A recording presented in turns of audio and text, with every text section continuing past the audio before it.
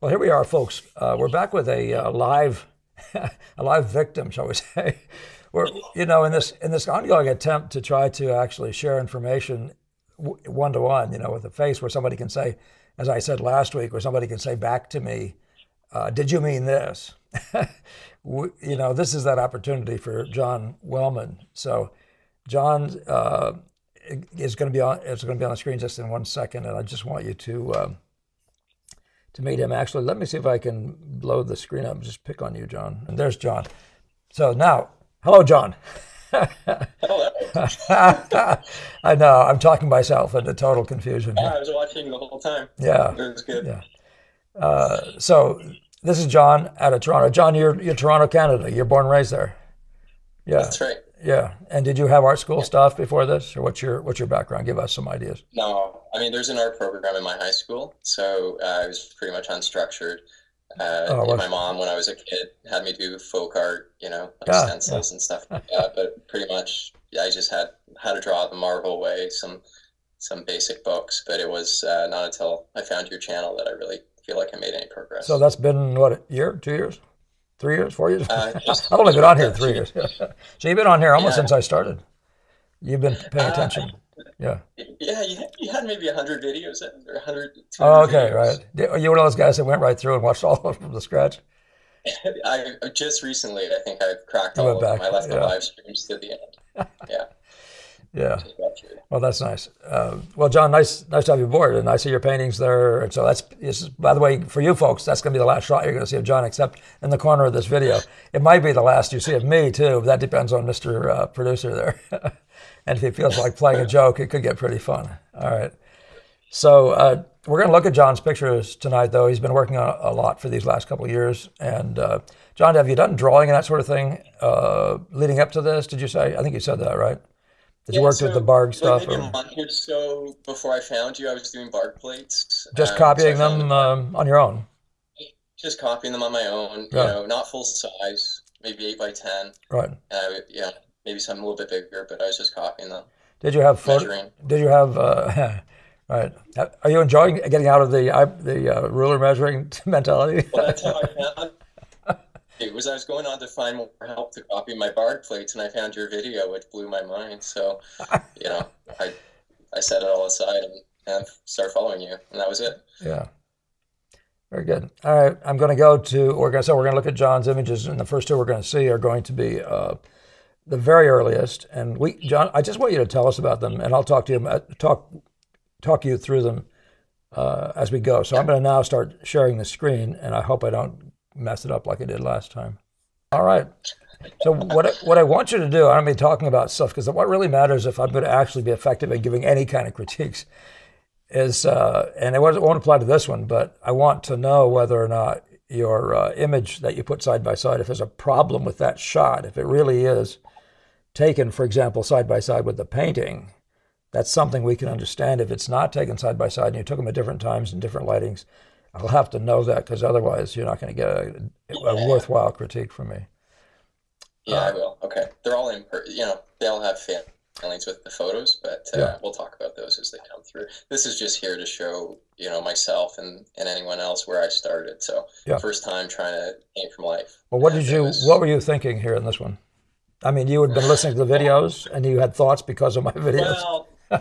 This was before I really absorbed anything you had said, but I just thought, I need to start trying to put paint on canvas, Yeah, and so yeah. I was up at a cottage and I found a cup and I found a lemon Ah, and I just tried to paint, but I had no anchors. I had, I just pushed shapes around yeah.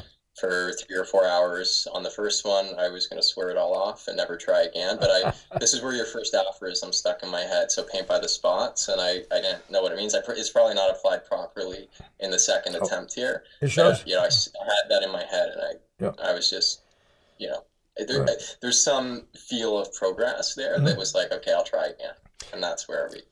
So for our viewers, what you're going to be seeing after this is going to be side by sides a photograph of what he's working on plus what he's working on. Not the next one. Is the next one immediately? Maybe that one starts with it.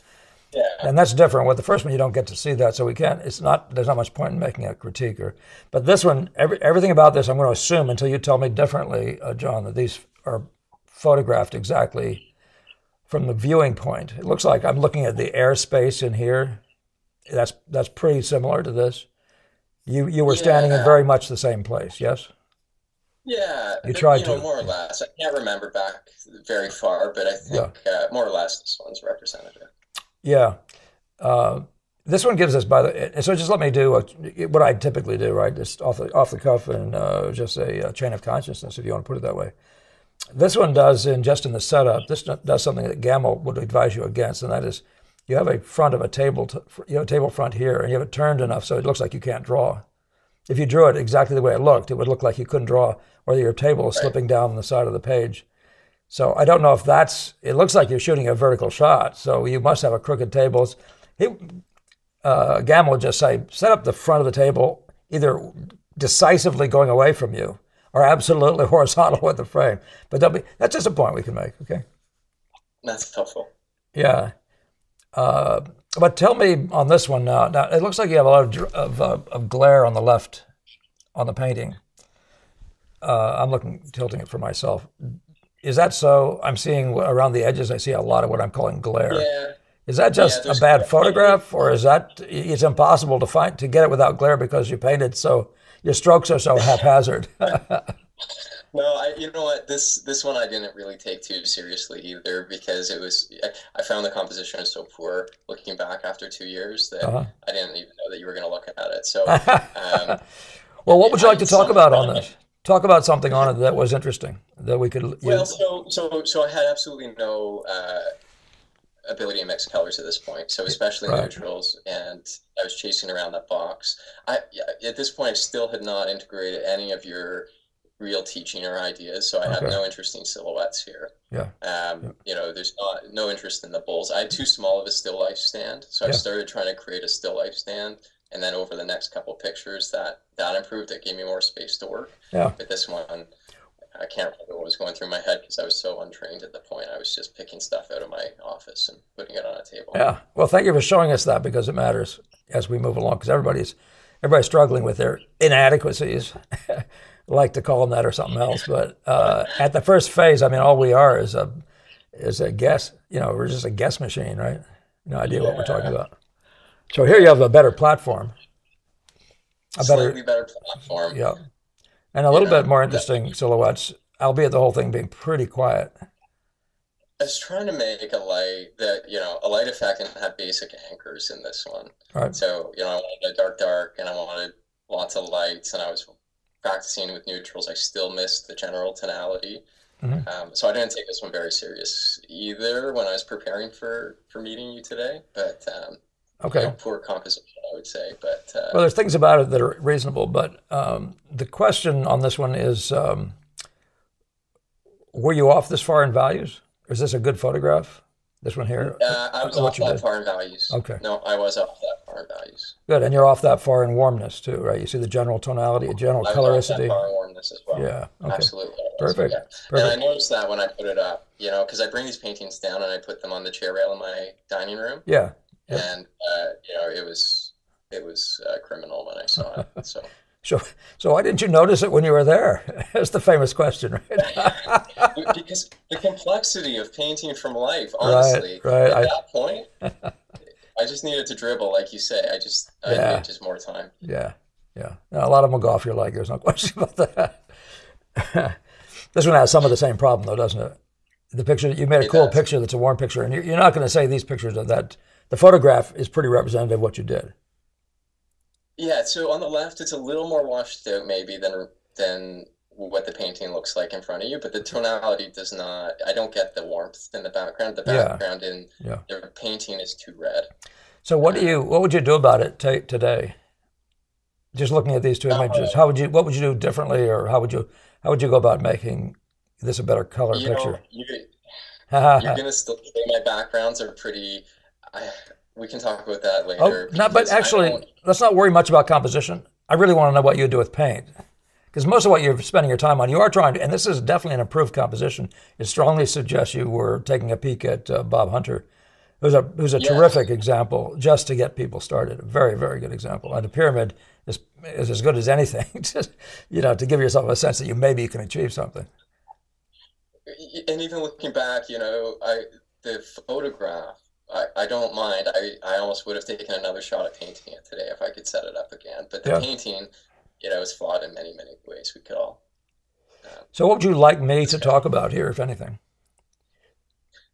I'm Um, putting it to you. this is still so Why you this is sent it so to far me? back. Pardon me? You sent this to me. So, oh, are these? Is this that group that Yeah, we could start further forward? I don't mind doing that. We can just show yeah, people your work. Okay, let's yeah. do So that. this Yeah. is still, yeah. It's not. This is, I can see so many failings in these ones. It's probably my more recent ones where Good. I can't see as much of the fault. Right. Okay. So, in this one, I'm sure you could point things out I wouldn't notice, but I can notice so many things like the size of the rear pot's so wrong, and just Yeah. the colors Oh, so they aren't relationally interesting. There's yeah, no, good. That's good. Yeah. No, that's good. And but this is an improvement in both the general color impression, the color scheme, and yeah, and the disposition of the values is much more interesting. at the time I felt good about this. Looking Yeah. back, this is probably a year and a half ago. Yeah. It's not something I'm proud of, but Oh, no, no, but you don't have to even say that. I mean, because this is progress, right? But this is clear progress. I mean, yeah, yeah, yeah, yeah, yeah. And for that reason, it's happy to show you, even though it feels well, funny. But I had a student recently who's not a late comer, and I made some quite fairly strong critiques. And it was to the point of almost discouraging that person. And I said, but wait a minute, you set up a beautiful painting. You just have to start respecting the painting. It's the setup, I mean. This painting is more beautiful. There's no reason for the setup to be more beautiful than the painting. So just that's just I something to guess have. that's what I. Yeah. Yeah, if you make a comment on the photograph, I'm almost more interested in on the painting because the painting is so far from the photo. But in Yeah. terms of the composition of the photo, is there anything that's really lagging? Yeah, the only thing about this that's curious is why we have this interloper sitting over here on the right side. What does that blue with What's an spots have interloper? to do with this picture? So you have a Oh, warm okay. picture, a beautiful color scheme. What is that sitting there for? Yeah, I wouldn't have even noticed that at the time. I would have thought, hey, it's different. So yeah. So Well, remember the I idea of going together. It's a no basic thing. Chefs, yeah, everybody gets that. And so yeah, you yeah, can have a blue in a picture, but that's one of those things where I'm suggesting you think it through. And actually, the way you think it through with a blue like that is to try 5 other blues, and you'll find the blue. If you actually want a blue, get the one. This is a warm picture. That blue goes in a different picture. That's all. Nothing to. uh, And by the way, yeah, remember, I'm not just picking on you. I'm trying to say things, so the public, so these points yeah, of yeah. No, discussion that's are out helpful. there. So, but yes, That's but helpful. You're gonna slaughter one of my later ones because I didn't realize it in this one, right, but I realized it later on. So yeah, yeah, yeah, yeah. That's cool. Um, yeah, let's keep going. You don't even want to make all the points in every one of these things that could be made, and I don't even mean to use you that way. You see that horizontal line again yeah, that isn't? y- absolutely. Now this is when you're getting This is the better. first time I noticed. Yeah, yeah, Yeah, this one offended me. When I noticed the paint when I put it up, yeah. I was like, oh boy, that doesn't feel right. I Well, became more careful. yeah, the one thing, I mean, your blues actually, you have, at least in this photo, you have a nice set. You have a set of blues, which is a good thing. That's a thing to learn from Bob Hunter. When he puts a blue Yeah, down, you're going to find players that are sort of yeah. playing on the same instrument, So that's a good Yeah, thing. Yeah, I had these spotlights so I could work at night, and so yeah. funny shadows. This was just practice more or less, but Well, I everything we gave do up on is. You're like a doctor, man. You're just practicing. that. I know, I know. But the composition, I was like, why are all the bottles the same height? I don't know. I just didn't. So this is I didn't still level up. this is still one you're not particularly interested in talking about. I can make a point or two, but other than that, no. The next one is where I start Okay, to all right. feel. I don't know. Yeah, I'm more interested in your critiques. From here This forward, one, yeah, I yeah. still like this one. So when I have this one up, I still enjoy looking at it. I like the Uh-huh. left side far more than the right side, Hmm. but I know there's definite painting issues, especially the bowl is not lost in, it's not in the visual order. It's like a Yeah, cutout. So I yeah. just threw away all my thinking when I got to working on that bowl. Yes. Um, Yeah, there's a but word I'm for interested. these sins that you commit here. Each one of them has its own. Uh, it's like when you have the eyes too high in the face. It's called a horse face. So lay it on me on this one. I'm interested. Well, I'm just saying there are categories of things like that. So you want to actually have them in mind as you want to learn all of them, so you can actually, oh, that's that. Oh, dang, you can call them things to avoid or whatever in the sense of solipsisms or something. But no, this one, Well, no, the background is that dark, and you didn't do that. Is that what you're saying? You didn't well, lay it okay. in. So the background, that no, that's true. That photo, that was maybe end of day when the sun was setting. So it's Ah, west facing view. yeah, Um, so I think the light effect is actually stronger in the photograph than it was when I was really painting it. So I think that's truly non-representative.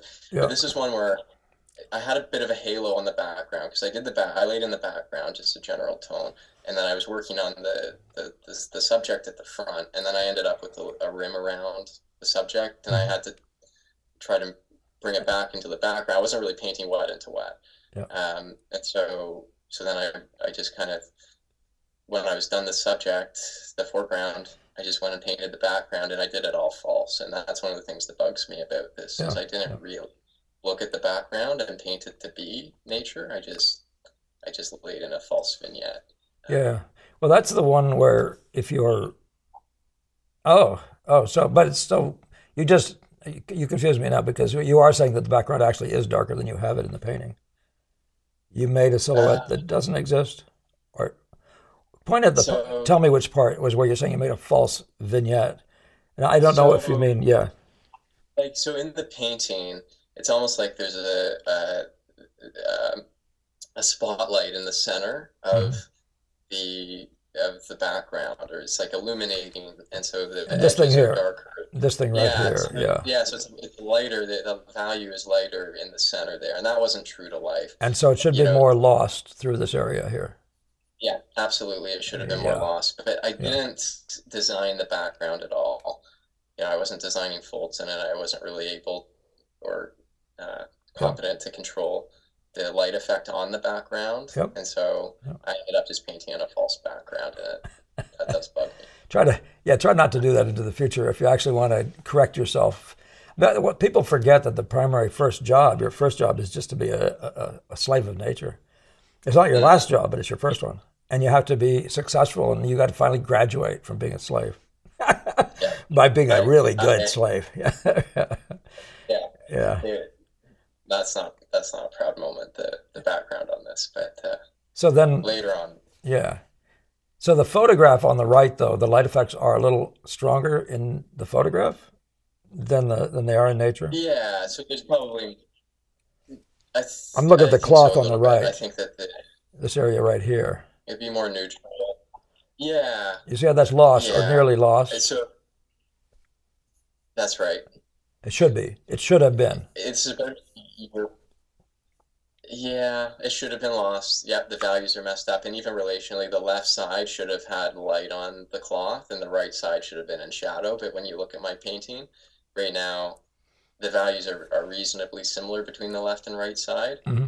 Whereas with the way nature had it, it was completely side lit, um, with a little bit of obstruction on the left side of where you can see the drape is hanging across. This one here. But yeah, so most of the light would have been there. That cloth would have And this had much, general area would have been much that general area should be much brighter than the good. right hand Good. side. So what I'm trying to get people to do, and this is your anchoring moment, right? This is your lightest light or your lightest passage.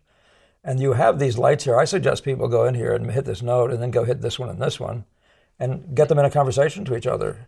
But if you're just living in this world of making this note right and that note right, it's not going to work. It's not, there's no such note. There's just the set of the note. So you hear me saying that. But it's a good opportunity to see that. The other thing is that we're painting value units. So if you blur your eyes, you see that we don't draw this for a long time. You That's see that passage? That shouldn't be there. And were you greedy to have that? Or so my question to myself was, oh, there must have been a backlight coming through here and lighting that. But even if there were, it would have made a cast shadow here, and it would have been lost, right? So what we're doing, the shape we're drawing is actually this shape. We're not trying to make a cloth. We're making a shape. And down here, the shape you're making is that light shape or some of these lights. But we're not trying to make a cup and put things on it. We're trying to make value units. You've heard me say that, I'm sure. I have, and to be honest, I wasn't really working from anchors in this. I think I was, I, in later paintings, I got stuck until I went back to the basics and really forced myself to work from the lightest light, darkest darks, Good, and everything. In this good. one, I didn't have the discipline to do it. I got Yeah, far enough with brute force, yeah, yeah, and so we have the failings that we have here. So I yeah, see that now yeah. Good. another year. Yeah. So you have a kind of one of the things I like to point out in pictures for a lot of people starting out is you get a kind of representational painting, but it's not a you're not training your eye yet. That's right. You're getting something where you can your mom will say, "Oh, it's so wonderful," or your wife. Yeah. Yeah. And some people will listen to them. Oh man. I The have, composition. yep. Sorry. Oh, well, the one thing I could say is that I have students, and particularly one who knows who she is, who will always go in when I have students, and especially first and second year students, and she'll tell them how wonderful they are, and all of a sudden they stop making progress, and I say, you have to, don't be saying that to people, don't be doing it. They're not. They have no idea what they're doing, and if you tell them they're wonderful, they're going to go away. It happened in a very visceral way with one student, and you couldn't even talk to him anymore after a little while, you know. So Well, I was scared to come in here because reading the Gamble books, I think that I was expecting you to be, pretty brutal. I thought I might be leaving my office crying, and I told my friends that I was going to be a mess after it. But you've been way too kind. no, I mean, but the fact is, this is self-evident stuff, isn't it? You don't actually even Yeah. need to hear me say this and the things associated with this picture. But I am telling you that the party starts when you start doing relationals in a consistent way, and you've already run into that some, and I think it's going to show up in the next couple ones. So this was a major step back in my mind. So I was furious with this picture when I got to the point I left it. I couldn't stand the background being so bright and off-putting, and then the subject I found very Oh, the dull, setup, yeah, being the okay, neutral. yeah, yeah, Yeah, the setup, and the painting. This is where I have got a lot of questions for you, but maybe not the right time or place, just about brushwork. But I still probably don't know how to make proper soft edges, and in this painting, right, I really right. was just rubbing paint into the canvas to make a soft edge where I was trying to lose it. So Yeah, I wasn't, mixing midtones properly, yeah. and so I'm not. Yeah. So this one, So we can keep. yeah, so without talking about this one much, though, there's consistently going to be with all of those people who are viewing is there's going to be this thing between the setup, and you're going to find yourself in the middle of a painting feeling like throwing up because of the setup, and the rest of the time is if you have a good setup, you should be able to survive it for a while at least until you made too much of a mess out of it. But you should be able to survive it and just keep on correcting back stragglers, and you should be fine. But you can't fix a bad setup. Gamble would say, as you've heard me say, that your painting is only going to be as good. At its very best, it's only going to be as good as your setup. Yeah. And it was around this time that I was hearing that. So Ah, good, very good. And this one comes in somewhere along there. so this comes in afterwards, and yeah, at the time I thought the colors were more unified, maybe except for the red. So uh, More unified after in doing nature, or more unified in what you did. yeah, maybe both. So Yeah. just talking about the setup. So after the previous one, the reds that I really did not like. Mhm. I don't remember what was going through my head specifically at the time, but I was earnestly trying to figure something more neutral out, something less chromatic maybe. And I think I was thinking in threes, and I think I misapplied the idea of threes here. So I was Yep. looking for my red, yellow, blue. Yep. Um, but compositionally, I'm not sure that ended in a good place. So Yeah. I'd like your Yeah. feedback on this one. Yeah. On this one, in the setup, you didn't actually need the blue pot, and you don't actually need red, yellow, and blue. You need red. You need triads. So Hmm. this thing in a neutral picture, this is the blue, this is the yellow, and this is the red. You follow? So this blue is pushing it. It doesn't actually necessarily belong in this picture. The cup, the This dish. little this little dish here, the blue one. It doesn't have a reason to be there that I can see. It actually feels like the odd guy out, like you had on the left right So side of the other picture a while back. It's yeah, it so yeah Go I'm ahead. starting with, the jug. So I just got that jug. The And I big, was like, okay, I want to work a picture, the big yep, one. yep, And I think I got the teapot at the same time. So, I yeah. probably started with those two things. And then I'm thinking, okay, there isn't enough here, or there's only two things here. What should I have done next? Yeah, the third thing is To, fine. You actually have three things in any case before you ever bring that in. Let me just say one thing about this. The setup isn't crazy. The fact that this blue, I can't make it. See, when you're looking at something like that, you're trying to figure out whether it belongs to the picture. You have to look at the whole picture. What is it? What, is it actually completely in sync with the rest of the picture? Does it feel like it's a participant?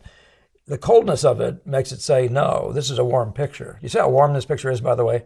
That's a general coloricity. It's richer as a general richness, and it's yellower as a general color. Do you follow that?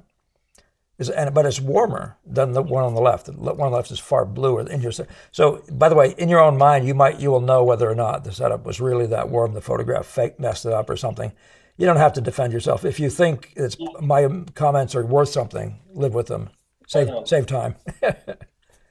Yeah, no, I'm at this point I still was not taking a lot of care to get the cloth colors Hmm. perfect to Hmm. nature. Yeah, Yeah, I was more struggling with the light of like the lightest lights and trying to get the light effect. yeah. Um, Well, so whatever this blue is doing, I'm not quite convinced it's the one, but I'm not saying anything of that. But if we eliminate this blue, and it's one of those things I can do actually on a computer, just eliminate things like that and show you yeah, what it would be without it.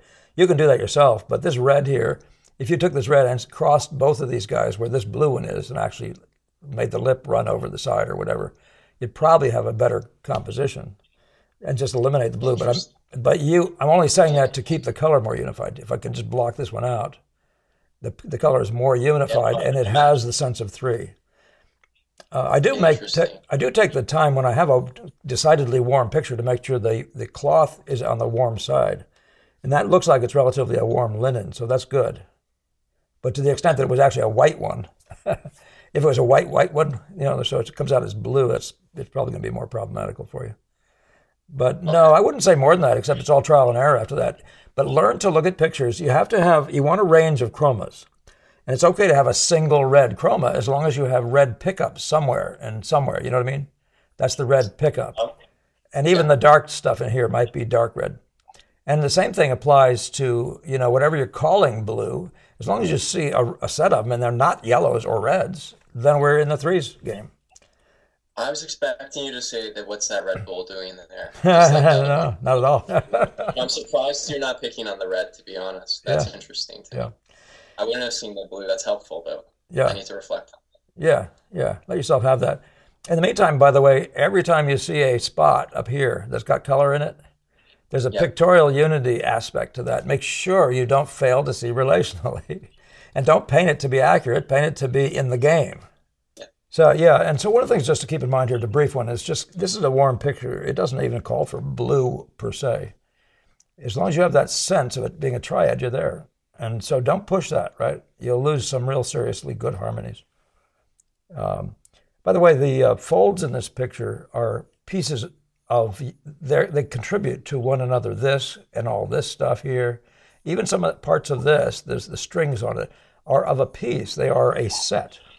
You follow that?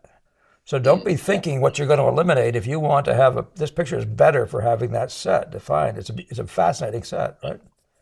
I see. And so Helpful. Very just something to think about. The other thing you might think about is that you have a dark thing, sort of thing here. And instead of a light thing, you might have considered a dark or something with some darks on it and considered a larger distribution, like a dark and a subdark. Consider, I'm Yeah, not saying do it. I'm saying those are the kinds of things. You don't have to always be doing this red, yellow, blue trick if you're already there. On the other hand, this could have been more a neutral that also did that. You with me? And served a blue yeah, purpose. But it yeah. doesn't have to be just picking a color out of the blue. Now you're stuck with you have a red and a blue, and what's this guy? What's this stuff doing? You know what I mean? So once you Yeah. put yourself up in those categories of richness, or changing the subject. If you have one rich thing, you're better off than having two and not three. You follow what I'm saying? If there's a declension, what I mean by that is if there's a rich red and then a lesser yellow and then a dismal blue, you see what I mean? You're talking about a set, logical set. So you want two, sorry, I might have missed it. You want two You don't need Um, two rich ones side by got side, it. but if you do, I'm going to suggest you probably need three. I see. You know what I mean? Got Unless it. you can actually logically move from rich to less rich to this, you know. But I it see. doesn't feel like it wants to do that yet. So, but that's just telling you I, about this way, the way one thinks eventually about this kind of stuff. Let that stuff teach itself to you. Just keep in mind the idea of unity, how things hang together. You can see why I might say, wouldn't it be nice if this were more of a linen color? Because it would hang mhm, together better. This picture mhm, is a yellow picture, shall we say? You know what I mean? Let's mhm, live with mhm. it. Let's get used to it and make the red, yellow, blue all yellows, so to speak. I see. All right, so let's just in this one here, you changed everything. So I don't know really what you've got. You've got candelabras over here in the painting, but you don't have them in Yeah, this. Is this I something we didn't should have it in talk my about? shot. Yeah, I This is gave different up. cloth here too, It's the same cloth. It's the same cloth and the that we same didn't color. get So you now. missed the So value. I might have missed the value. I did give up on this one when I realized that the colors were wrong. The red, yellow, blue. I really Oh, didn't you mean like they in didn't this like the way one. they went together? I didn't like the way they went together. This is the first time I really realized how bad a bad setup could be. Yeah, and yeah, it doesn't strike me as being as bad as you're taking it. I'm trying to sort that out. So maybe in life it has a little more of that. This one doesn't do. The one before it actually has a little bit more of that, not by much, because of that blue thing. This blue thing, the whites are forming sort of a set of blues. This certainly to this is forming a set of blues, and this has a blue element to it. And then there's this whole body of yellow stuff all through here, and that's a good red for them. So I'm not sure I agree with that assessment of it for yourself. So, Okay. No, on the other hand, that's this is the one you corrected. This is a new one, so maybe you improved it a bit. maybe. Yeah. All right. We don't have to go on with that. Yeah. But this is clearly more harmonious than that one. Yeah, Would you say? that's Okay. right. Good. So if that came second, you're picking up. You're fine. So you'll be fine the next one, as it were. This one's all values, right? You know, this is just an all. If these two photographs, if this photograph is reasonably close to what you were painting, everything about this picture is a Yeah. values problem, right? This is not a black picture. It's not a deep inky picture or a deep neutral picture. Um, It's somewhere up above that, right?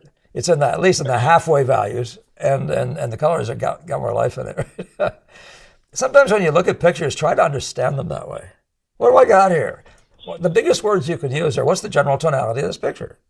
Is this a dark picture, a middle tone picture, or a light picture? It's just very useful. How rich is this picture? I'm just talking about it in general ways. So it will help you. And is it a red, yellow, or blue picture, right?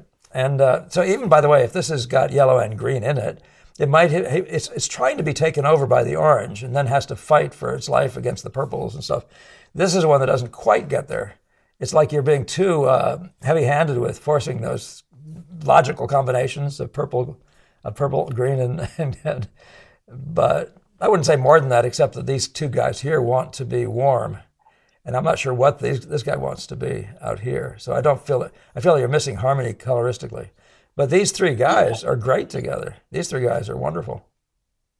I'm wondering if there might be a reproduction issue because it should be coming Yeah. through more brown than purple. It shouldn't look purple at Oh all, yeah. Well, if really. it's brown, then you're in the right family because it's a warm. It should Yeah. be warm. But the second thing is, are your values that far? So are you really missing your silhouettes that far by that much? But this thing So I think here there's is really rich from one end to the other. There isn't, you wouldn't say there's a neutral in this thing. Nearest thing to it would be that, or this, but this is really a rich thing in this picture. So your colors aren't live, and mhm. that's kind of a big deal. What else would you like to mention about this? Would there be something I should talk about? You see the light effect on the Uh, handle, isn't there? yeah, this one spoiled on me. So I had Ah, to okay. travel or something, and so this was really after maybe one shot. But your recent video on blurring down, Yes. I think I was painting blurry No, here. never. So Okay, good. Good. Bad. Yeah. to get the arabesque, I was Right. really blurring down, and I was painting a blurry picture. I never actually opened my eyes, Yeah, and yeah. I think that maybe the source of So some of the issues. so for the audience, let me just say that what the rule of thumb is you blur down to see what not to paint, but you never paint with your eyes blurred down. Do you see what you just did? A critical assessment of your painting by blurring. But you stayed there and you lived in the blur. We don't actually paint as if we're coming out of a blur. A fog is a different thing, you know what I I mean? really was. I really was doing that though. That's I fun. was like That's fun. squinting way down. Good lesson to yourself, though. It's very good. I mean, the idea that certain things read better than others, it does show in this. You know what I mean? You do have that idea in there. But you actually keep your eyes open because you want more truth in this from the very beginning. Yeah, you don't want to kill that seriously. But yeah, I understand what you were saying otherwise. That's good. That's good for people to hear. And now, uh, let me just mention just one thing, just to start with, or maybe two things. Maybe you might still be living in the blurry zone here, right? Yeah. And we don't paint that. We don't paint out of our heads blurry. We don't treat this like it's a photograph, and our eyes or I mean, we have a camera and we've got a zoom lens, and all the outside edges are blurry. We don't do that. Painters don't do that. That's a modern convention, and it doesn't make any sense because it looks like you're a camera instead of an eyeball. You follow that thinking? So what's happening is you don't have a light effect here or here adequate to the game, right? And you don't have one here either. Do you see those? Now, the rest of this thing, by the way, is in pretty good visual order. You know, that's not bad. The colors are way different. You seem to be continually painting cold pictures when you have warm one. And that's really going to continue to be a question for me about whether you're doing something with your camera or the way, This one's a camera issue, I think, because this was not natural light, and I photographed the canvas in daylight, so I think we might have. If you paint, yeah, never do that. For me, for us, for this kind of a conversation. If anybody out there, whoever does this, make sure you shoot if you're painting in a given light, send it to me, shot in that light photographically. That's why it's so useful to do it side by side with the sitter at that time. Yeah. Your setup is pleasing. Significantly, but the interpretation of your effect, the order of the effects, you're really not delivering enough. You follow it in those couple points, right? Yeah. So yeah. The only other thing I'd pick on is your warmness, which I bet that it's one of those things about natural light. By the way, is natural light I've found looks better in every light, whereas pictures painted in artificial light often don't look as good in other lights, especially a different artificial light that's a different color. You know what I mean? I've just simply found that to be so in my experience. Can I ask a question on that one? Yeah. Is there time for a quick question? Well, there is. We'll just do it. We'll just do it and run out of time. Because so I struggle to get the distance, the 3 times distance in my space with daylight. So then you have the compromise with the bulb. So in this case, I set my wife way down the hall, put a spotlight with a bulb on her, but I kept my canvas in my office, which was there was daylight here. There was west facing natural light. Now that explains a lot. Yeah. The wrong way to think about it is my canvas. Yeah, it is. What I did, I copied in fact, I've showed it on here, the one of John White Alexander at the MFA, the pot of basil. And I did that. I said, I can win this. The thing's across the room and I'll just paint it in natural light. When I took the thing out into the street and looked at it, it was like insanely bad. I mean, there wasn't a single color on it that looked right. So it's a thing. Yeah, it's a thing to think about. What you wanted to do is exactly what you did here. Put your sitter way down the hall and you're painting right next to her in the same light and have fun. Okay. I should have the canvas in the same light. The bulb light. Yeah. And walk up to it. Okay. Yeah. Then what happens then, in my view, is you take this painting out into daylight. It's going to do the same thing. I said this painting. It's going to do the same thing as your sitter, as your wife, when you take her out into daylight. I mean, colors being colors, they're going to change in rather similar ways. Not completely the same. I would never argue that, but because you have the cabaret painting, I don't know how you did that because it's a dark scene. How did you have enough light on your canvas to paint it? Yeah, that was a thing where I did that actually. What you said.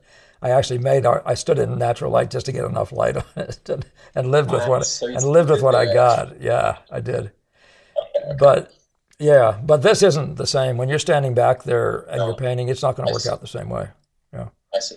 I'm surprised it's not. I mean, the fact is, if you were a natural light, this shouldn't have looked this cool. I mean, if she's an artificial light and you're a natural light, this should have been ridiculously hotter. This is it right here. Yeah, show it My to us. photograph. Put it right next to your But face in front of you and tilt it toward me a little bit. I'll take care of that. Just let me do it. Yeah, you just can you and just make it more vertical and push it toward us a little bit more. Lose your face if you have to. Give it and tilt it a little top down a little bit more. I'm getting clear now.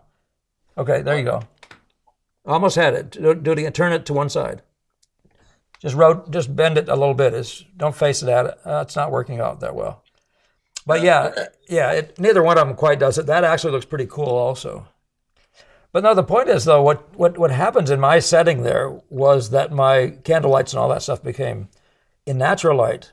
You still have to get that sense of things, right? And so what tends to happen in a blue light is you have to paint more hot because the blue is already neutralizing it. Well, think about it I see. anyway when you're doing it. I don't even know if I want to know why, but try it that way and try it the other way Okay. and see if you Okay. can get the Helpful. Thank benefit you. of it. Yeah, yeah. Those things, I mean, talking theoretically about these things is enough to drive you crazy. Yeah, so tell us about this. Do you think this, your light is right? Was this shot at the same time? You got to be shooting this to send to me at the same time as you take the paint, or in the same setting in every way as shoot the painting. But if you're not painting side by side, it's not as useful as an exercise. The reason, I mean, one of the great benefits of sight size as a placement on the floor thing is just simply that a teacher can come in and somebody else, and they can all see it in the lighting and all the rest of that stuff that you worked in. And we can make these kinds of decisions better out here about whether this is true or not. If the shot of the photograph isn't the same, it's not still helpful. It's not perfect.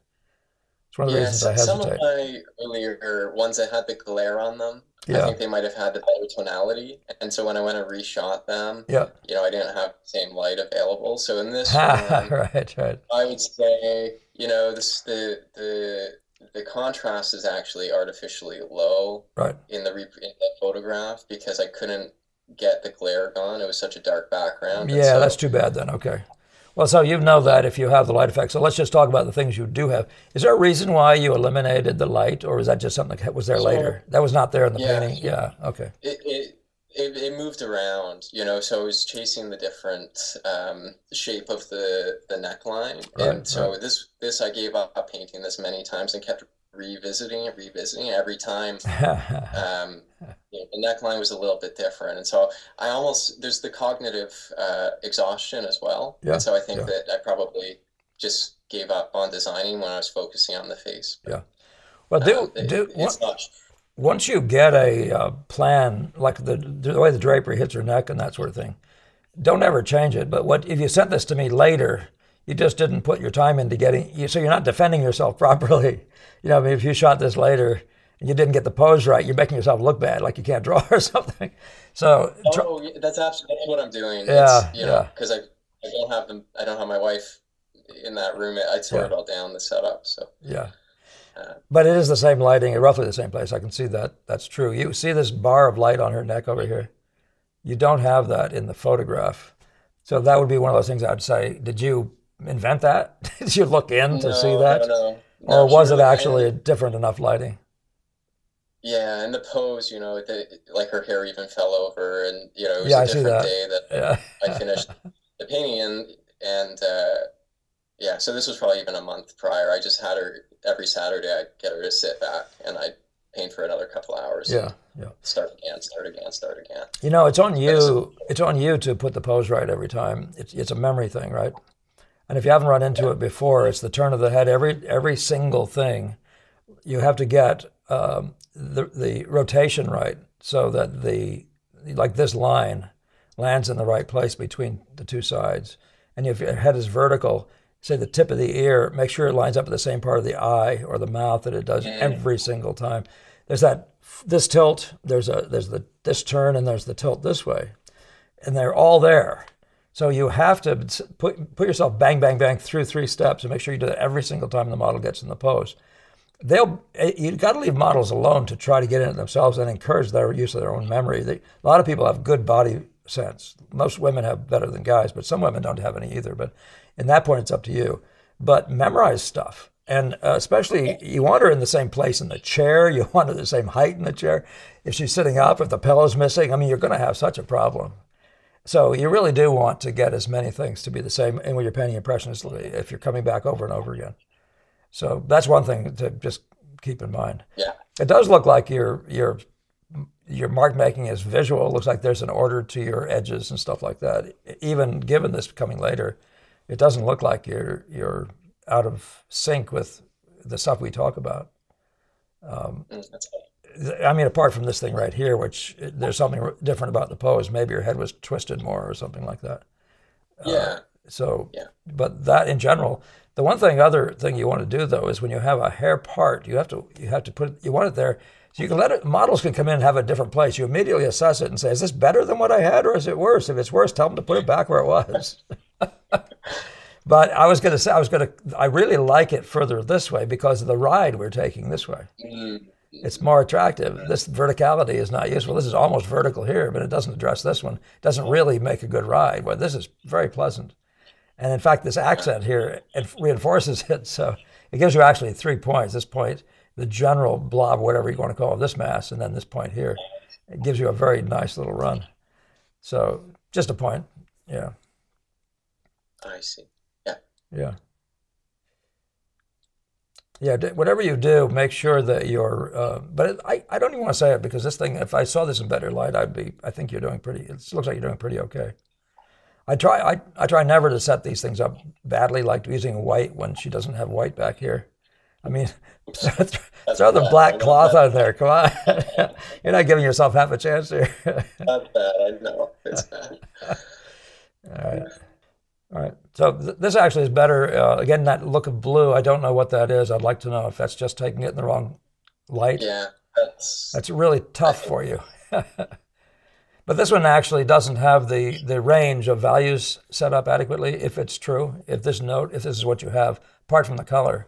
Your lost and found aspect, that part's good, but I say things that are disappearing, you have disappearing pretty good, right? But the parts that pop don't pop enough. In relation to each other if your photograph is reasonable. Some parts do better than others. Like this is reasonable here and some of this is reasonable. But the general smash of this isn't the same. And the power effects in here is not even close.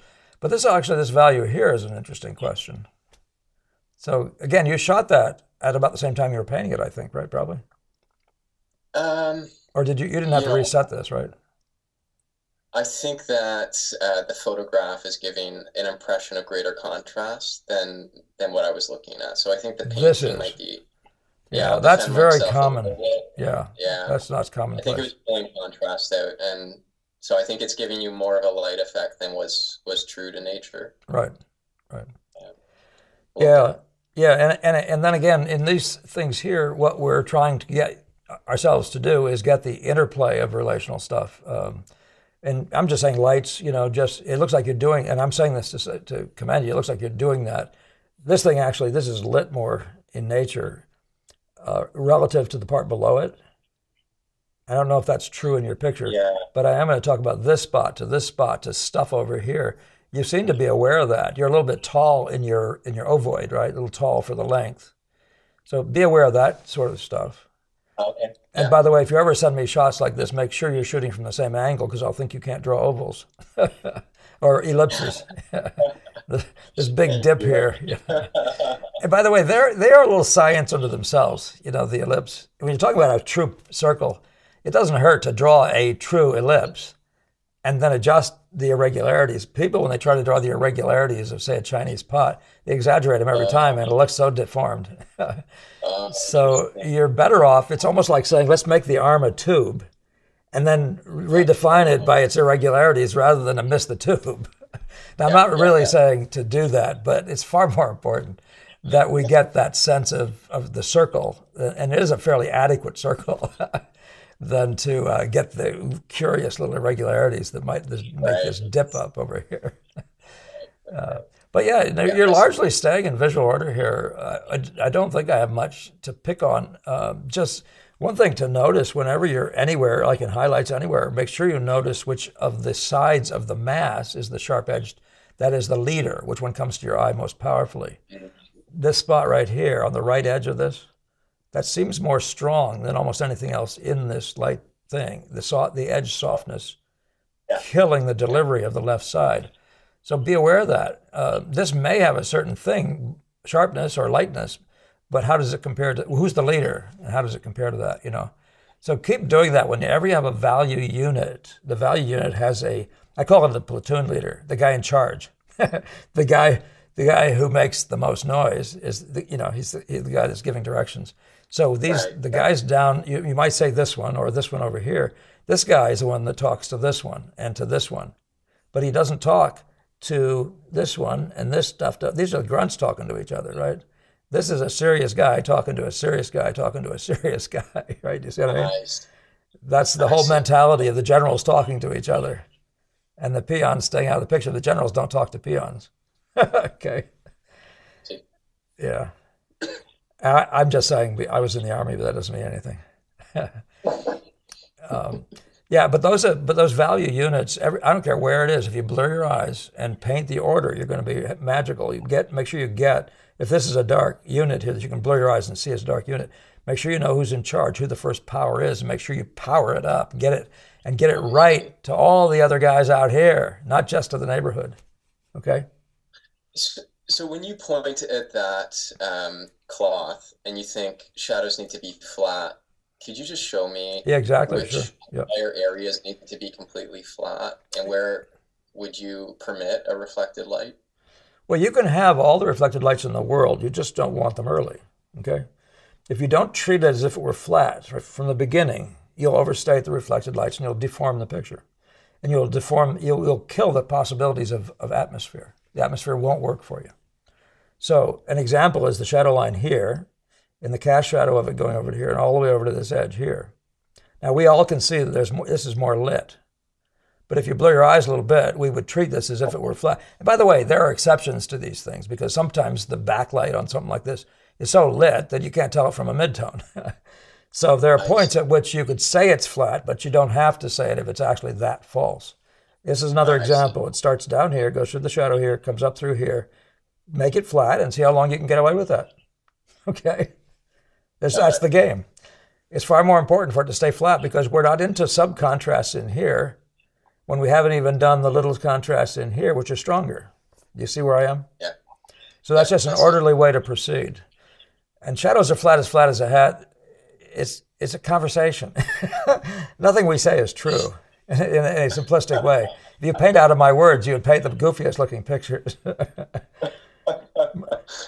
But even a shadow like this, you can see the edge of it going up and around and coming over wherever it does and come back here, whatever. It might even jump over that, go back through here, come up at it. But whatever you can see, the more you flatten that whole thing, the more powerfully the form is going to express. It's flatness that reveals form. You follow that idea? Yeah. Yeah. I wonder where I am in this thing. Oh, that's good, actually. Okay, we're still fine. I was just looking at my time. We look like we still have another 10 minutes or more. But don't you understand, though? So that what happens with the flatness is you create the equivalent of a water pool, right? And so if you're looking into the water, the rock that sticks out is all the form. There's no form. You can't figure out the form in the shadows. But it's also useless to do it because the point of the flatness is to feature the form. And the form is a featuring thing, as it were. Do you know what I mean? So That helps. That helps a yeah. lot. Yeah, so the obscurity is to reveal, you know? It's a revealer. It's a foil. Yeah, that's very good, yeah.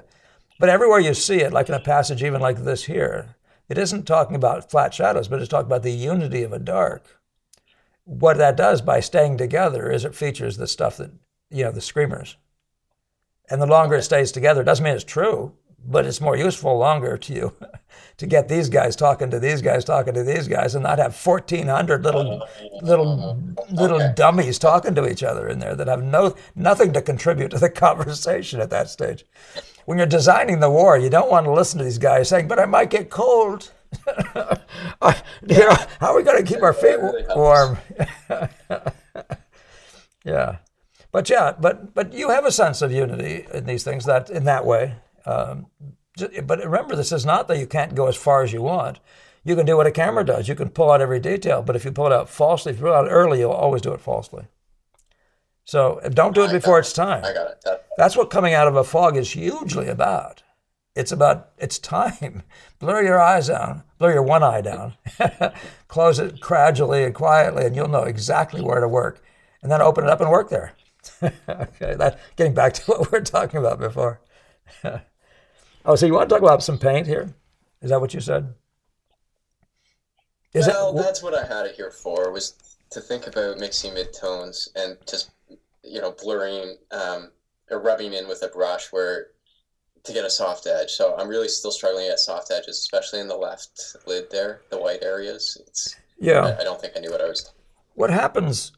I mean, you can make a soft, as it were, edge. Soft. Gamble said, I don't know what use that word soft is. By the way, this really shows up your crimes over here, doesn't it? You'd have no right edge reading, and here's all this sharp edge on the left side.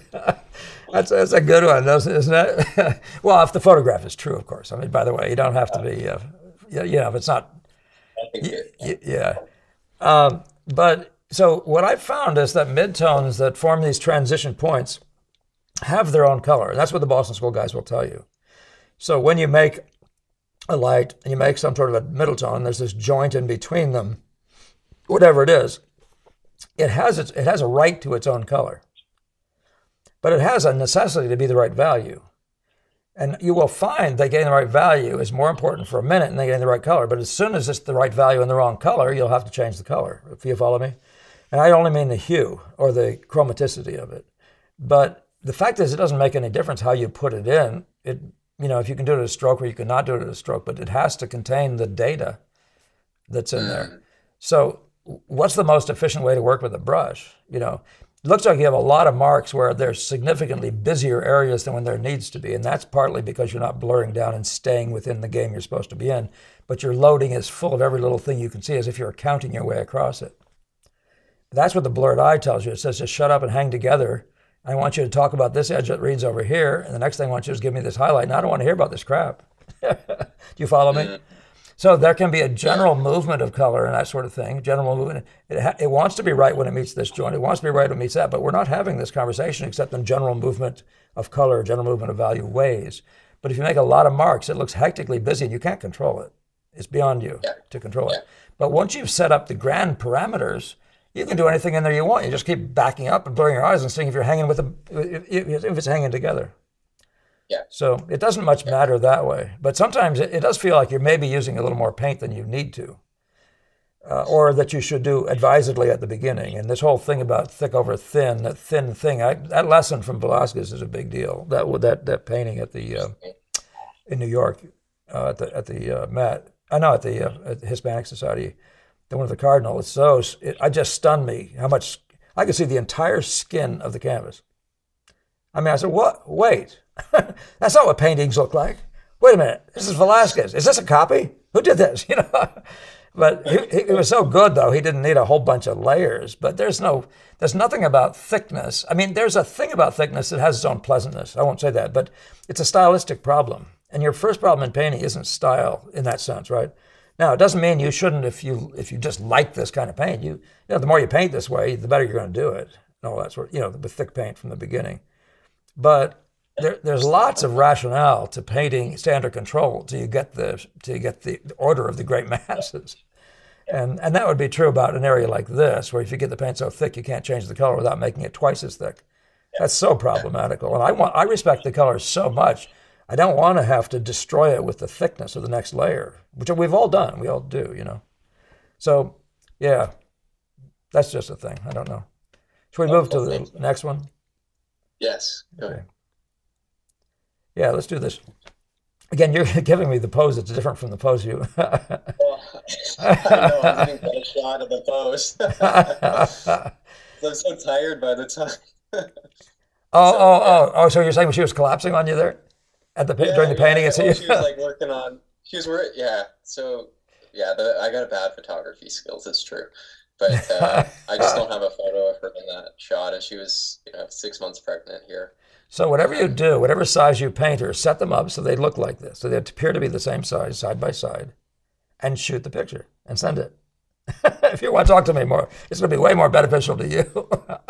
And the viewers are going to wonder out there what you're thinking. Do you really want me to critique this if it's not the same picture? You really, what are you going to get from that? But ask me something, tell me something, or let's discuss something you want to discuss that might be useful to you. So this was a single day again, where I ran out of time, or we had to travel or something. I never Right. got back to it. Yeah. So Yeah. I would say, I do. I'd like to hear your thoughts on the composition, the placement in the frame, and the lower third. I'm not sure works with the upper third, so I'm Mhm. just interested in what you would say is the chief crimes on this one. This painting On the is, left, this is the whole painting? yeah, Okay. that's the whole Yeah. canvas. Yeah. Okay. From Yeah, a single day. So trying to cover the canvas, I consider that a lay-in. So Yeah. Yeah. So the thing that I'm trying to get myself to do in a lay-in is to articulate with authority and accuracy the significant leaders.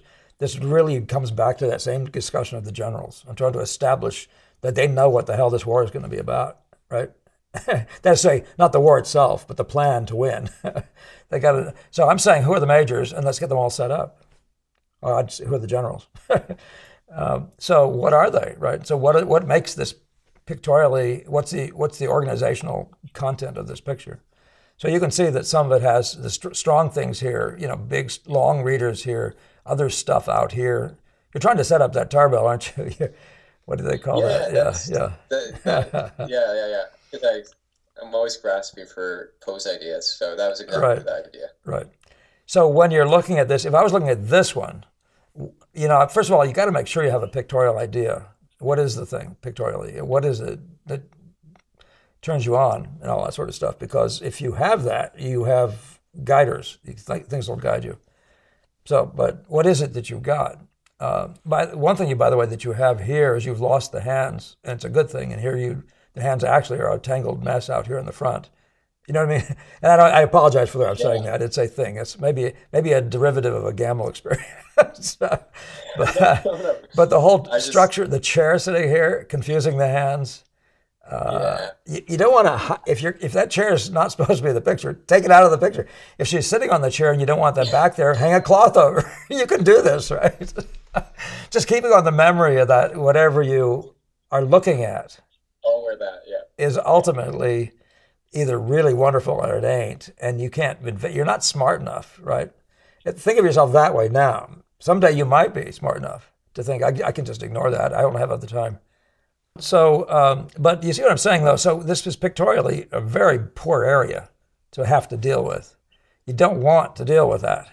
So if she's sitting on a chair, and this is the arm of the chair, presumably, could we lose that, And that gives you a chance, by the way, to introduce either something that goes with the skin or another black or another whatever, you know what I mean? It gives you a chance to bring some other color into the picture, even potentially a dark green. Oh, what did I just do? It's not made to do that. But that's a big deal in your setup. And, the thing about it is you want to set it up and then, as it were, memorize it. You want to set up and make it memorable to yourself. The only thing that's not going to be memorable, you don't want to overdo the memorability of it, is that you're going to be painting this, for example, the drapery, and it's going to change on you. And as soon as the model sits down and it's changed, you say, is that better? Just keep this in mind. It's a movable feast. If that's better than what you were doing, stay as long as you can in this modality of I'm willing to change. But you don't want to sit there and just be this guy who says, I can do better than that. I'll make it up. Just don't do that. When you see it, you're going to see it'll have context and all sorts of stuff. It'll make way more sense than anything you can ever make up. But is it, so you're looking at this thing, you're trying to figure out who the strong players are and what the game is. So what is this thing? So it's a big blast of light here going to a middle light, going to a something else, right? There's a movement through values. And there's distribution, theoretically, of darks in that game. So I'm trying to get myself to become aware of what they're up to and whether I need to make, like if you have a black thing here, is there something that reflects that besides the hair? Maybe it's just the eyelash will do it or something like that, but that's pretty black. And again, what's the color scheme? So the first thing I do when I set up a portrait, and I'm not even thinking about we can do that another time, thinking about the tarbell, but I'm trying to say what sets off the skin and makes it look its most beautiful, and I go through all of the colors. I put the background, and it's one of the reasons that portrait painters wind up with green so often, because the skin looks healthiest. It gets something in that direction. This kind of color here rather than that brown. By the way, skin often looks good against browns too, but against lots of things. But I wouldn't tell you that and say make a formula out of it. I'd say let's make the skin, in this particular case, is a very neutral picture. Let's make the skin the feature. But you don't want this thing to become some rich, happy green back there that kills her, that makes her some weak sister and makes her as a color thing drift back into the picture. So it's ideal if we can get this to feature, but to feature up the reds makes her look healthier. So sometimes darker, sometimes whatever. With her hair being a middle value, I probably would have considered making this a dark back here. Never mind Tarbell, right? Making this a darker picture so you have a black or something with some blacks in it, getting to this. You see where I'm going with that? So it's just about listening to what you got. This idea is a perfectly nice one. The black on white is fascinating. You can also put black ribbons in her hair and all the rest of that stuff, or bracelets and all that, rings, whatever, you know. Does she have any black rings? But that's just a distribution problem, you know what I mean? I'm just saying that because you can do that many ways. That makes sense. Yeah, no, but that's very helpful. You see that black right down there? See that? Yeah. It does pick this up, doesn't it? Very funny. Yeah. But whatever. But then when you do it, you want that difference in this one to be smaller, that one to be bigger, this one to be darker, or whatever, or more seen. And you want, if you do another one, well, like do a really big one, then have a middle-sized one and a baby one somewhere. It's good stuff. But it's all the routine of thinking in sets. Because sets are what I'm going to call the game, the musical that gives it logic, right? It's in the sets. So when you're a representational, when you're in your student days, you know, set something up the very best you can. Try to figure that game out, but it's a different game from painting what you see. And don't confuse them.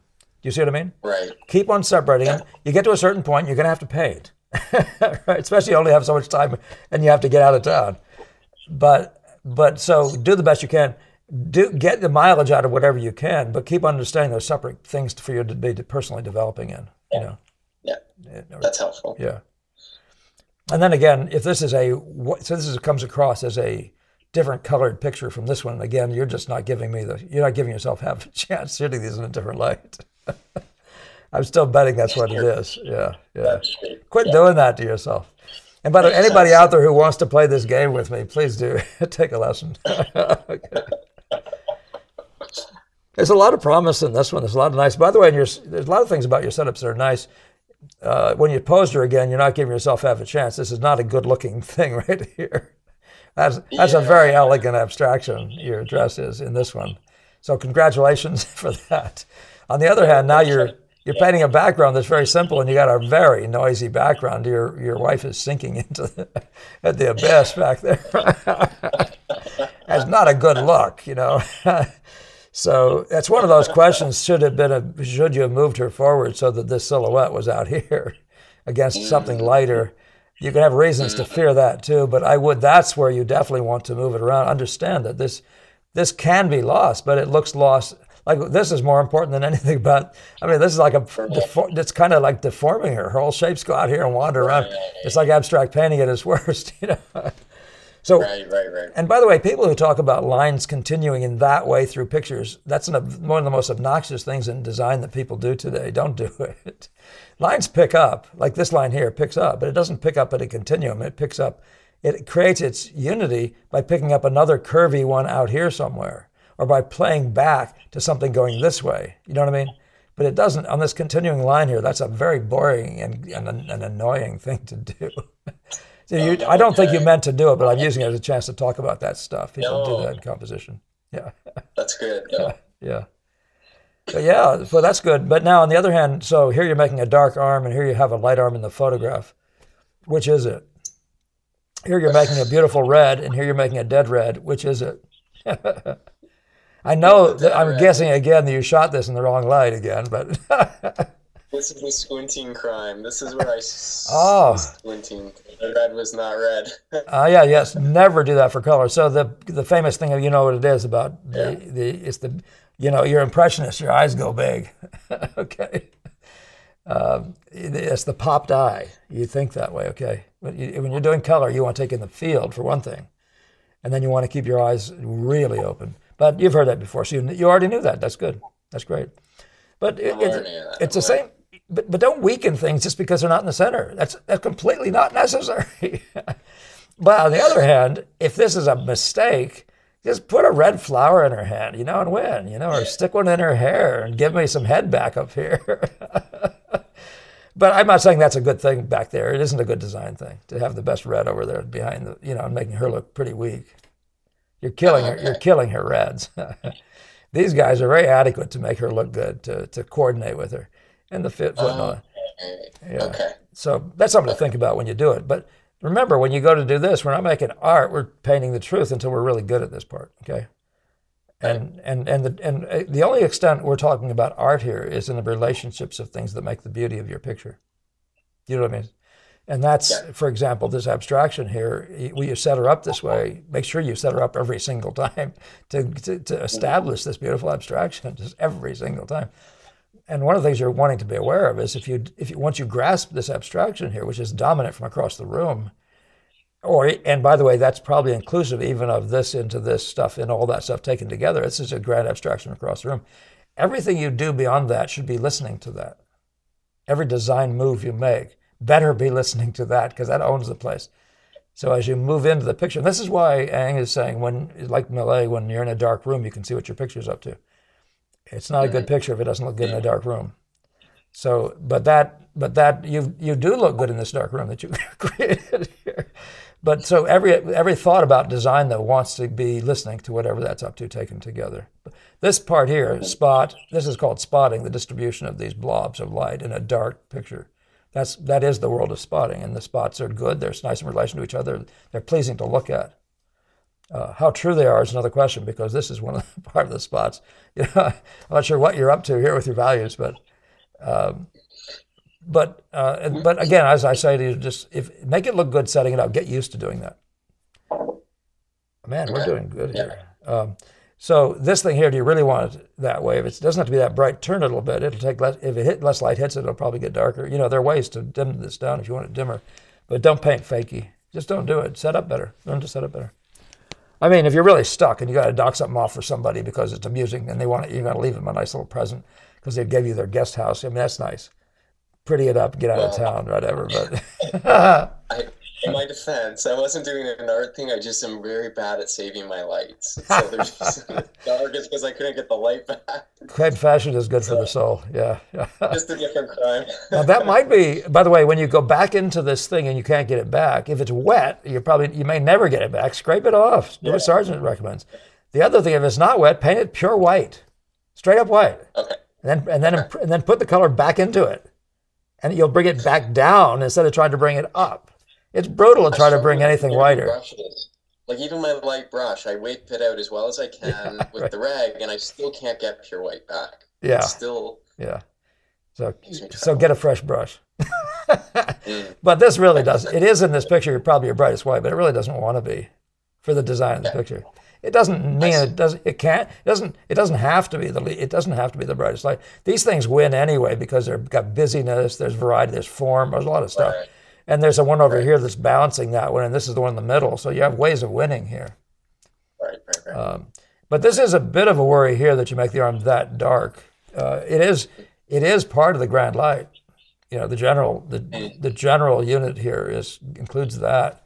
You wouldn't discuss this as part of the darks, but you see this is coming through here and becoming the darks. The neck is part of the darks in this game. So that only you know if that was something that happened in the photograph. I'm not going to put it to you that way, but just be aware that this is, I'm only here to talk principles, not to, so I'm not trying to improve this painting for you or anything like that. These are just ideas. Yeah. This was interesting. There's some good development, by the way, in this one. But again, your lights, if you're getting beat up by the way you're using paint, figure out a different way. And I'll tell you, number one is hit your lights first. Don't put your lights down later. Don't start with your darks. Don't start with your middles. Don't start with your lightest lights. Right. And fill the area with it if you're going to keep having this dirty mess. Fill the area. All I want to know is what the lights are going to do. This is a watercolor approach. Put down your clean whites and keep them clean. Set this light down. Set your lightest light wherever it is and say that's going to be X. Now this white is a blue, so it's not going to be the white of the canvas, right? But whatever it is, if it's got color in it, it's going to be darker than white, right? So you're not going to use up your whites. You're going to save those for highlights, wherever they happen to be, your whitest whites. But in the meantime, though, this one here then has to be as strong as it can be. And you have to start anticipating by setting this here and setting this here. You're going to anticipate what's going to happen where they meet. Will they pop? You follow me? So that's what the advantages of spotting colors around, the way Sargent does in the description, the way they say he does. But that's, you're having the same problem over here. You didn't set these colors up brilliantly enough from the beginning. The leaf, these reds, they aren't set up brightly enough. You're not getting enough chroma from the end. Now, if this is true, I get you. That's photograph. This looks like it's something more in the same light, but this still looks cooler than this one. Is that right? So this one, the photograph is really, I moved this stuff around, the setup around so much, struggling to get a composition. And so the next slide I had, just because the lighting was more true to what I was really looking at, whereas the lighting in this one is not as true, whereas the setup, this is where the setup landed. Yes. So unfortunately, we have to use our imaginations and merge the lighting from the next slide with the setup from this slide to try to get a sense of what I was seeing. Oh, darn. This one's much darker. No, I'm with you. Yeah. Oh, that's interesting.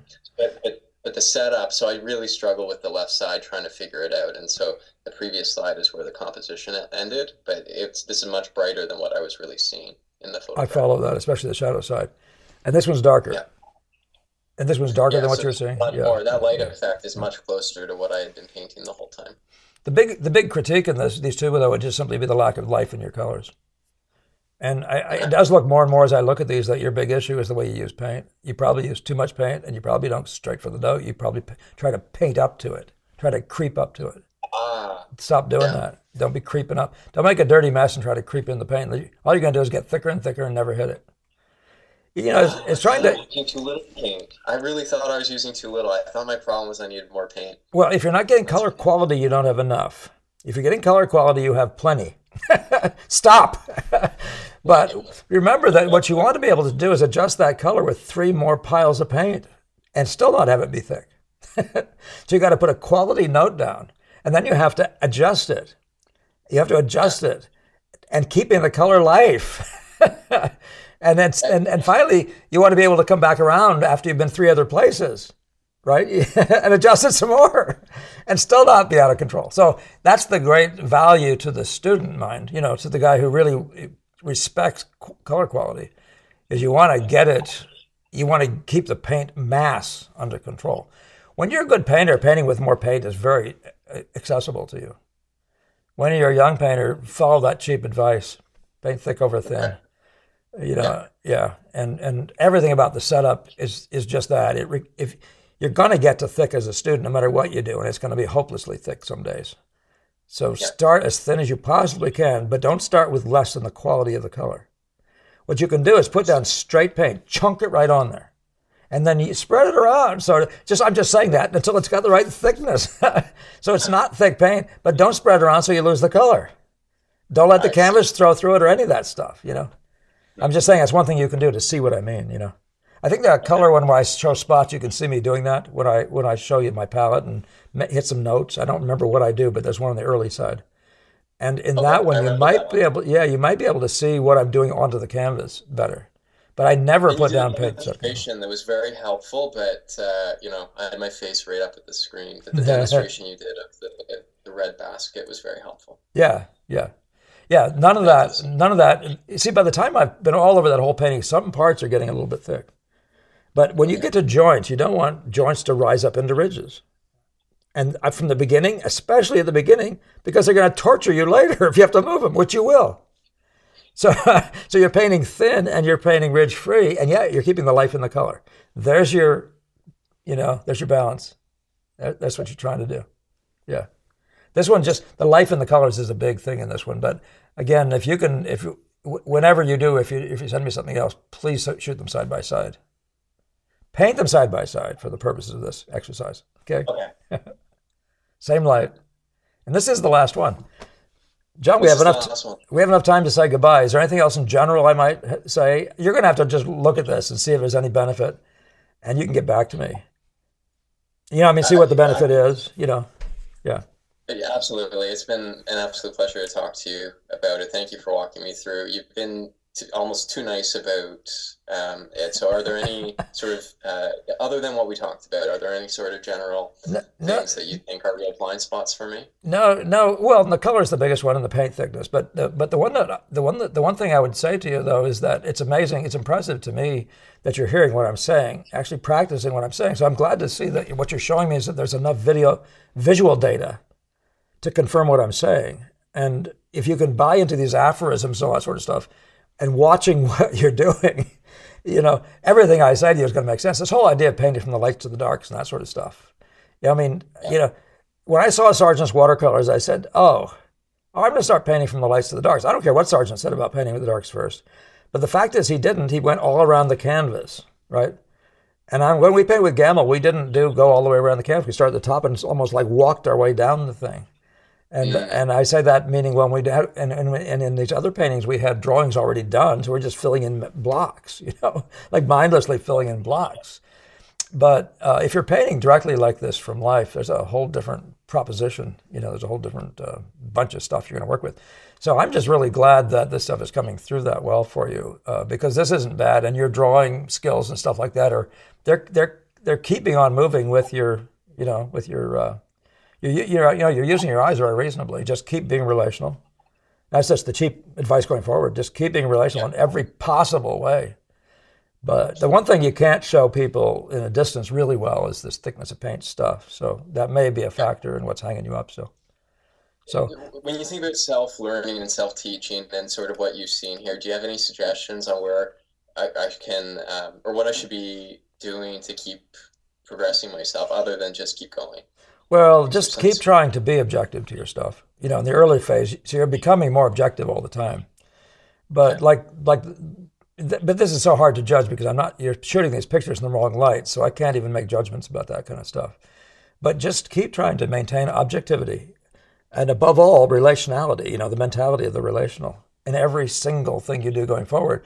Nothing bad's going to happen except that you watch, and not accept, but what you want to do is make sure you understand that relational stuff applies to every single aspect of the visual impression. Edge relationality, chromal relationality, hue relationality, that you don't get out of it any place, right? And Right, in right, those right. things, they come in sets, so it's manageable. Hue is a manageable thing, red, yellow, blue, or whatever. You know, Edges, well, there's the body of the sharp edges. You don't have to necessarily get them perfect to the soft edges. That's a different thing, right? That's contrast. But you have this whole world of edges that are like each other. It's useful because they play games together, right? So let yourself be relational in more exotic ways than you've ever thought to be. Don't just think, Mm, I mean, and even though you're trying to make a likeness, but let me end this with this. Even though you're just trying to make a likeness, the beauty is the likeness. So let yourself see how this plays to that beautifully. As Ang says, you can draw that leg ugly, or you can see what I see. So he sits there and looks at it and he sees where the beauty lies. And he makes sure he sits on that until he has the beauty. And that's where the accuracy is going to be. You're not going to be inaccurate. So, and it doesn't look like you have a particular problem that way. It looks like you have a feeling for that already. So, but these things want to become terms or ways of thinking with you that actually have phrases in your head. You yeah, know what I mean? yeah. So that's in the self-teaching model. Keep on glomming onto phrases that you know how they work. Even if, sometimes I find in a book a phrase and I find out years later that's not what it meant. I don't care. It's my phrase now. It means what I meant. I don't care how you do it. You see what I mean? So that is it. Yes. It's not just the relational, but it's the beauty aspect. So when you're dealing with a curve, well, are you listening to what it's up to? It plays with Yeah. curves. I'm looking at the top of this pot here, and this thing here, you can say, well, it plays with curves, but look at the way it plays to this one. Look at that bizarre, beautiful shape. That's a fascinating abstraction, and you don't even know how much it has to do with this one until you start seeing it. You see what I mean? That's just Yeah. that's just annoyingly beautiful. And sometimes you see something like this leg sticking up here, and this one you say that looks very awkward. This one and this one sticking up there, but maybe a minute later you'll see this one sticking out here, and you'll suddenly see that maybe, and plus this one makes a set of those things, and all of a sudden it isn't so queer. Do you know what I mean? Hmm. Because you're starting Yeah. to open up and taking in more of the world, and this gets us all back to the idea of seeing the thing as a whole. Don't make judgments, local judgments exclusively.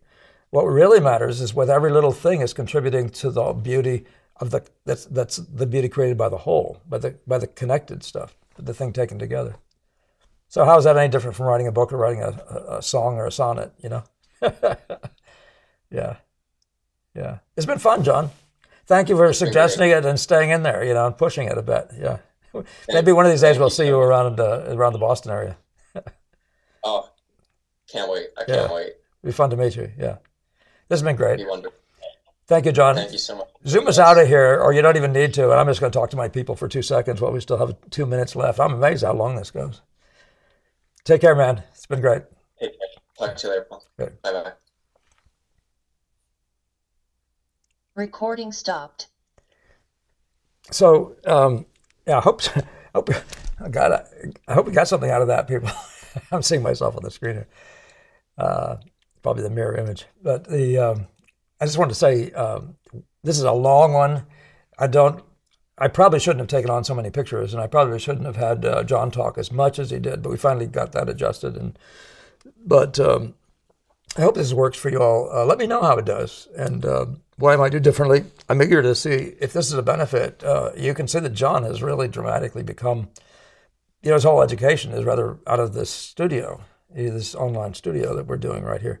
So I'm really eager to see if it's beneficial to you all, and because it brings more flesh to some of the things we've talked about. All right. Again, thank you all very much for your contributions, donations, comments, sharing, liking, all the rest of that stuff. It's much appreciated. And if I didn't catch you this time and you made a contribution, a donation, I will make sure I mention it in the next one. Again, have a great week and see you next time.